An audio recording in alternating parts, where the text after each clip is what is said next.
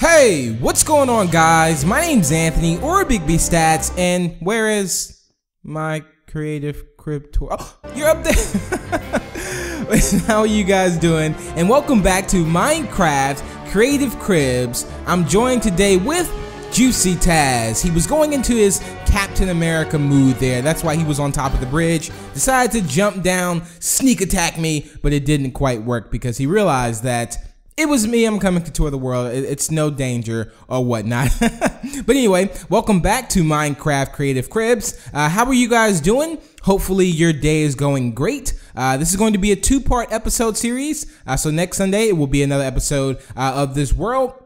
And as you can see, we have some skyscrapers, a lot of builds in here as well, and hopefully I have my own build in here. Hopefully, I always get surprised whenever I see my own build.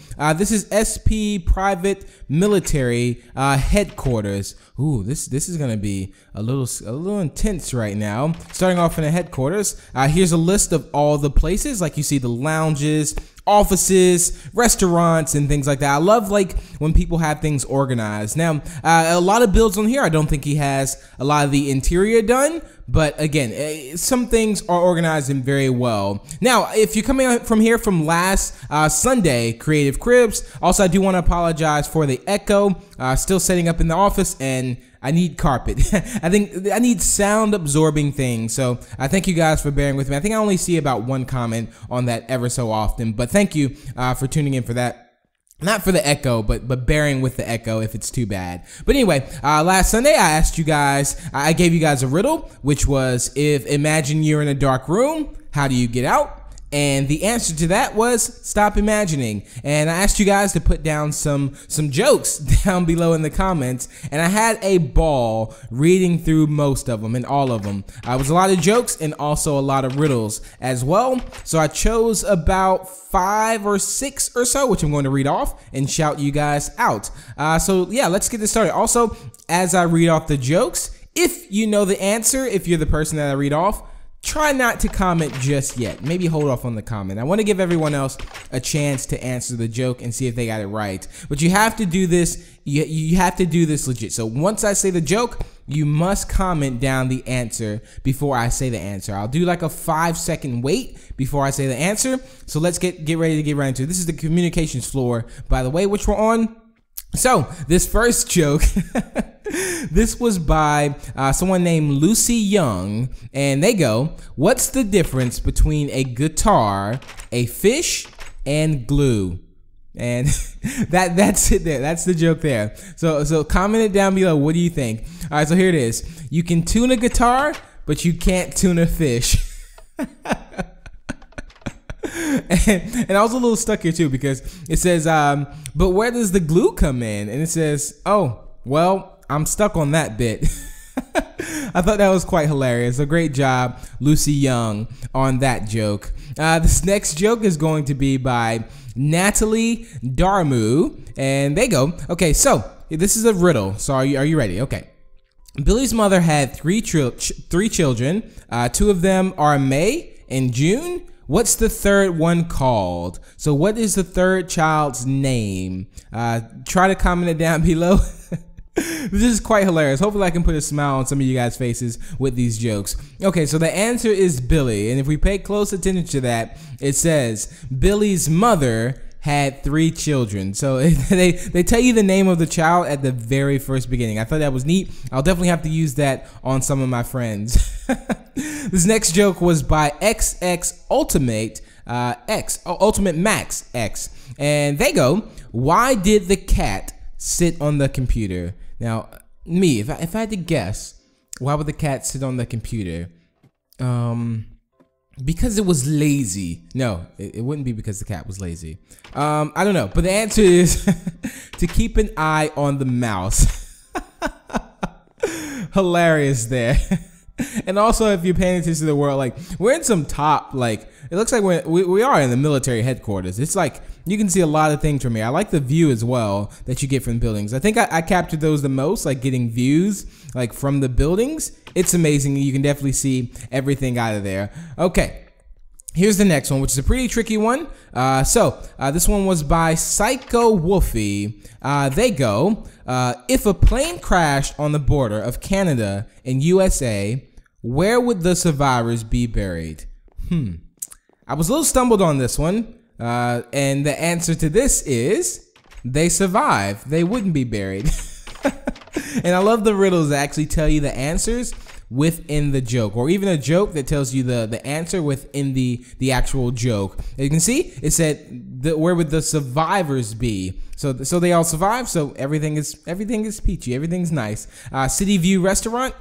I really love to get some Eat Juicy Taz. You have to show me the best food you have in the world right now. What would Captain America eat? What would Juicy Taz eat? Okay, on to the next joke. This was by the Japan Gamer. They go, okay, you're in a room with a baseball bat and a ball. How do you get out? And in parentheses, there are no doors or windows. You're in a room with a baseball bat. Hopefully I have a baseball cap as well. Baseball bat and a baseball. And there's no doors or windows. I'm stuck on that one. Okay, let's read the answer. Okay, it is strike one, strike two, strike three, you're out. I thought that was quite hilarious as well. This next one was by the Only Gamer 3. They go, why can't a bike stand up on its own? Why can't a bike stand up on? Technically it could, but technically it can't. Here's the answer. It's too tired.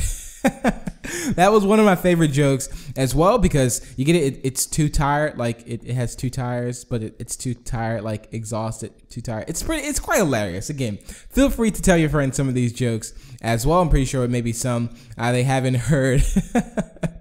Okay. A few more to go. We have, this one was by, I think this was by the Only Gamer as well. They say, what kind of shoes do ninjas wear? Which I was a little stumbled on this one. I was thinking, but I was like, but I think I could have figured it out. It's going to be sneakers. You get like sneakers. I thought that was very cool. Quite hilarious. I love the fact that you guys were so active in the comments and you actually put some jokes down. Very fun, and also you'd be surprised. Like, there could be those days where like you're having a bad day and you actually read a joke or something happens funny or something like that, and it literally makes your day. It's amazing how that happens.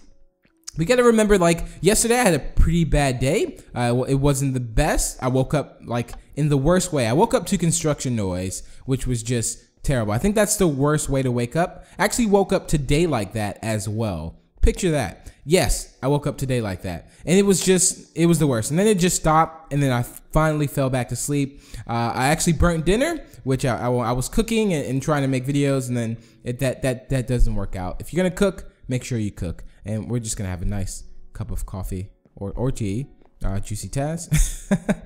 It looks like we could listen to someone. It looks like they were playing a piano or something like that. But yeah, it was a bad day, but I made the best of it. You gotta always do that. You gotta always find something good about the day and try to make it the best of that day. So let's roll into the next joke right now. Again, we have a few more. This one was by Gage Mills. All right, what do you call a pig who plays tug of war? Which tug of war is a game where you kind of go back and forth, like with a rope, and you have to see who wins. Which I remember playing tug of war as a kid. It was probably like one of the funnest games. Like if I had to name off some games I used to play as a kid, like tug of war, freeze tag, hide and seek, of course, which was amazing childhood experience with games like that. So anyway, what do you call the pig? You're gonna call it pulled pork. I thought that was quite hilarious as well. And that was a pretty high jump from up there. And last but not least, we have a joke by Emily Jane. And she goes, what do you get when you cross an elephant and a fish? I'll give it a few seconds for you guys to try to answer it. Don't Google it. Try to answer it. This one's very, very funny and very unique. Okay, so the answer is going to be swimming trunks. That was another hilarious joke as well. You get like an elephant and a fish swimming trunks. I don't know why I like never thought of that. I feel like I could come up with some of these jokes or riddles if I actually just think and actually try to actually come up with them. I do like these buildings though, as far as like you can actually see through them. Now I don't know if I always thought ice was the best window thing to use. Like if someone was building, you know, something. Oh, this is a very tall building. I totally thought it just stopped right there. This almost looks like the main like central intelligence like kind of a place right now. And look how far that is. That is dangerous. That is super high right there. Let's go ahead and go through here. I bet I have the best reception up here, like in my cell phone. This is floor, I think that was floor 21. So I think, are there only 21 floors? And it goes up this high. This looks like a dinner place here where you can actually eat as well, which looks cool because, again, I'm still hungry. I didn't get a chance to get my cookies at all from B Statz, so I'm really hoping at some point he has some cookies. We're gonna go down. Oh, I think that was floor 20. There's a lot of floors though, but I'm really surprised. It was only 21 floors. Like this is a very tall building. I don't know if it goes up to the sky limit, but it was very tall. Second floor, observatory, which here I think you can just pretty much observe like everything, it seems like. That looks like also a giant TV right over there as well. Like that was like right over the thing. It almost looks like for the whole city to watch. Imagine having that. Like imagine having a giant TV just facing outside, like for other people to watch TV. That'd be pretty cool. Like if you had like a no, because then you may have a crowd of people standing outside of your house watching TV through your window. So that won't be fine. But that's only if you had like a giant mansion like made of glass. You have TV, a giant TV like outside facing out just to see like I don't that wouldn't work out. I tend to rant on some random thoughts here. This is Rockefeller Center, which he actually built this. This is a replica as well. So this was very cool. I thought this was awesome. So great job on replicating the Rockefeller Center there. So let's move on to the other end of this one. I felt like I thought. Wait, what is that? I think that was, I don't know. I thought that was like a swimming pool or something like that, right? It might be a swimming pool. Is it?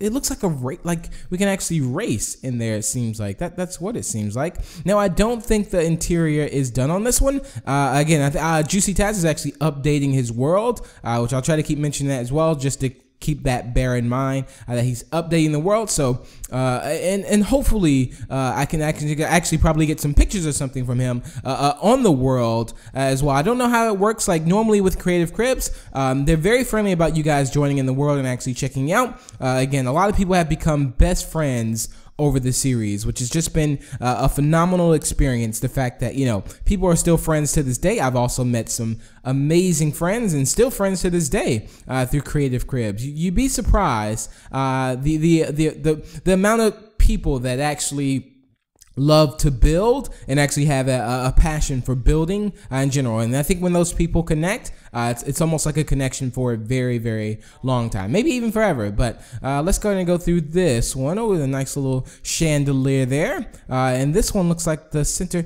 I thought this was, ooh, that's a nice ceiling. You can kind of see up all the way. I always wanted like a full glass ceiling, but I was like, no, it was quite scary because I used to have a bathroom that had a window on the very top, and it was very scary because at night, like, it would just be super creepy because I felt like, what if like there's a spaceman like staring down, and I don't know, and I'll never know because if I look up, it's dark and I can't. It's just very scary. And I think like if you ever see a scary movie or anything like that, I think instantly the bathroom is probably the scariest place to go after seeing a scary movie. Just like entering a bathroom is just instantly scary. I guess because you're in there alone, possibly. I think that's what makes it scary. But yeah, anyway, I don't know how I got on talking about scary movies. Nice building here. Looks like a cathedral or a church. I think this is actually a church here. Let's go ahead and go inside and see. Is there anything on the board? Like is there any builders or something like that? What is this? This is church and something youth group t-shirts. Oh, okay. And again, I like the fact that he named things, like he actually had things going on too. I thought that was very neat as well. Like you said, you can get youth t-shirts and all that good stuff. And it was great. A nice church here. I think if those, like everyone who builds like a modern like kind of a place, and moment of silence here. But yeah, anyone who builds like a giant place, like modern city or something like that along those lines, I think a church is a necessity. Like it's been very few worlds that I've toured, like modern cities, even medieval towns, survival worlds, anything like that. Almost everyone has like a church in their building, and the cathedrals like look amazing, like especially the ceilings, which is one thing I love like looking at whenever I see like cathedrals or castles or churches or things like that. Just absolutely incredible there. So great job on that one. But yeah, that's pretty much it for today's episode of Creative Cribs. I do hope you all have enjoyed, and hopefully you got a little laugh out of those jokes. I do want to say I thank you guys for dropping those down below in the comments. If you do have some jokes, feel free to drop them down, and maybe I'll mention them within a few episodes of Creative Cribs. But yeah, again, I hope you've enjoyed, and I hope you will all be here to tune in for next episode of Creative Cribs, which will be out Sunday at 11 a.m. Eastern Time. And until the next, I will talk to you guys later. Peace out. Bye.